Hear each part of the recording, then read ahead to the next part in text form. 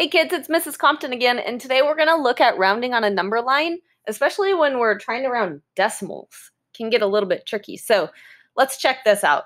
First, I have my place value chart, which we've checked out earlier, right? So I took my number that I'm going to be rounding. I'm going to be rounding 49 and 985 thousandths on my number line.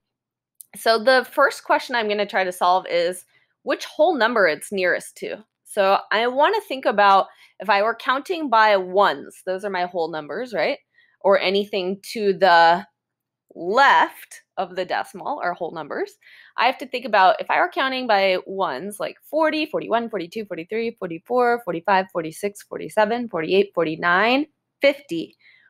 Which two ones, 49 and 985 thousandths, would fall between? So take a moment to think about that. And you may have said it would fall between 49 and 50, right? So now our job is to place this number 49 and 985 thousandths on the number line, but then what do these little things mean? So we're going to the nearest whole number. So let's check this out. From here to here, it's only adding 1, right? Because we are only going to the nearest whole number. So there's only a difference of 1 there on the number line. So that means each of these must be worth what?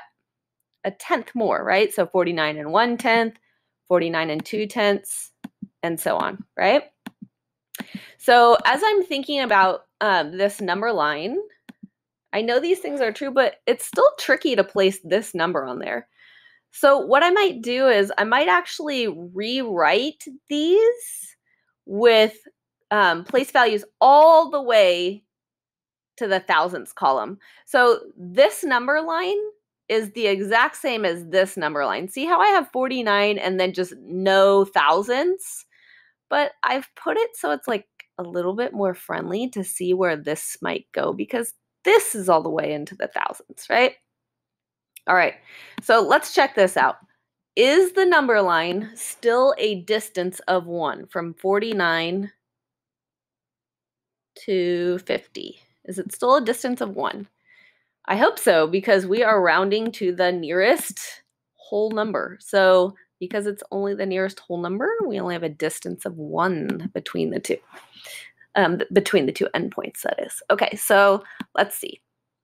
I want to place, oops, I have 2 of them. I want to place this number 49 and 985 thousandths. And I want you to think about where you would say stop as I move this along the number line. Okay, so pick out the spot with your eyes where you think it would go. All right. Now let's check this out.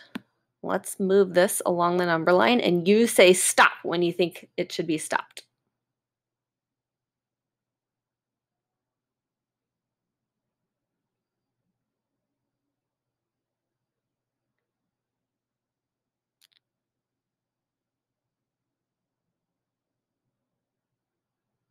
Oh, maybe some of you are saying stop right there.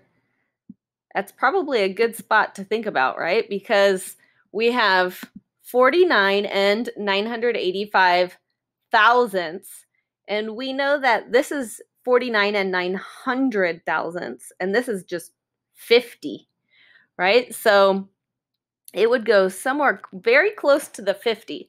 Now, on our number line, we have to think about what the middle point is. The middle point really tells us which direction it should round to. So if we chopped this number line in half between 49 and 50, this would be our halfway point, right? 49 and 5/10, otherwise known as 49 and 500 thousandths. Same thing. So is this number, 49 and 985 thousandths, is it closer to 50 or is it closer to 49? Well, in this case, it's pretty obvious, right? It's closer to 50. So 50 would be our answer, rounding to the nearest whole number. But we have to know the middle point because the middle point really helps us see, is it to the left or to the right? If it's to the left of that middle point, then it would round here. But since it's all the way over here, it rounds to the 50. All right, now that we know all of that, I want you to notice with me that these are just regular number lines. We've seen number lines for all of our years here in school, right? So I'm going to just show you that we can round on a number line this way, but we can also round on a number line going like this. Ooh, let's straighten that out. Okay, so, and how about let's make it a little smaller so we can actually see the whole thing. Okay, so when I first started with this, I had the number lines written horizontally, but I can also place them vertically. It doesn't change anything in my setup. So I still have to figure out what the end points are. I still have to figure out the middle point. And then if it's below the middle point, it rounds down, as you can see, down to 49. And if it's above the middle point, it will round up to the next whole number, which was 50. All right, so let's check out rounding on a number line, but now we're going to round to the nearest tenth. We're going to check out the same number, 49 and 985 thousandths. All right, so what digit is in the tenths place? What digit's in the tenths place? You might say a 9, and what is the value of that 9? Well, it's worth 9/10. All right, kids, I would love for you to draw this out with me. So if you could grab a sheet of paper or a whiteboard, make a number line real quick. Cut it into 10 pieces. All right, everybody hit pause. Go get your stuff. Okay, so we're back. You should have a number line drawn out, and you should have written, we're going to round to the nearest tenth. Okay, so if we were to count by tenths, we'd say 49 and 1/10, 49 and 2/10, 49 and 3/10. We'd keep going and we'd get to 49 and 9/10. Okay, what's the next tenth after that? If I were to add one more tenth, I would actually just get to 50. So this number is going to fall between 49 and 9/10 and actually 50. So you probably realized that there's only a distance. Let's check this out again. There's only a distance of 1/10 from here to here because we are literally rounding to the nearest tenth. So we only have a distance of 1/10 on the number line. I could write it like that, or I could write it like that. Same thing, right? All right, so between these 49 and 9/10, what would we have here? Go ahead and fill it in on your sheet of paper, 49 and 9/10, and we'd have 49 and, well, we could write 91/100, so we could block this 0 out for a second and just think about it as 49 and 91/100.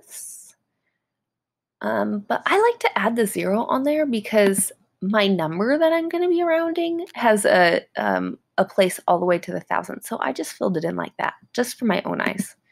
Okay, so then let's check out our next numbers. And I want you to write this in on your number line too. So hit pause right now because you're going to need a moment to write in all of these numbers. All right, everybody hit pause. All right. Hopefully you've unpaused and we're back together. And I want you to think about what's the midpoint on this number line. So the midpoint would be the halfway point between here and here. Well, halfway, just chop it in half. We know the halfway point is going to be 49 and 950 thousandths, otherwise known as 49 and 95 hundredths, right? Okay, so that's going to just help us find which one it's closer to. 49 and 9/10 or 40 or 50. So one of these two endpoints will be our answer. All right, so I'm going to put the number over here. I want you to find a spot with your eyes so that you can say stop when you think I'm getting to the right spot. Here we go. Wrong one. Let me lock that down, otherwise it'll probably go again. Okay, it's locked now. Here we go.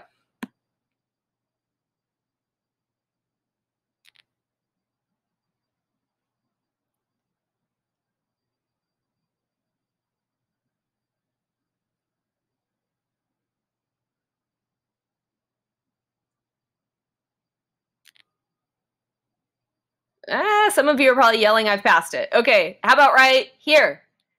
Okay, so you probably said it's right there. And why? Why would you say to place it there? Maybe you would say to place it right there because this is 49 and 980 thousandths, and you know 985 thousandths would fall between this number and this number. So we'll go right there.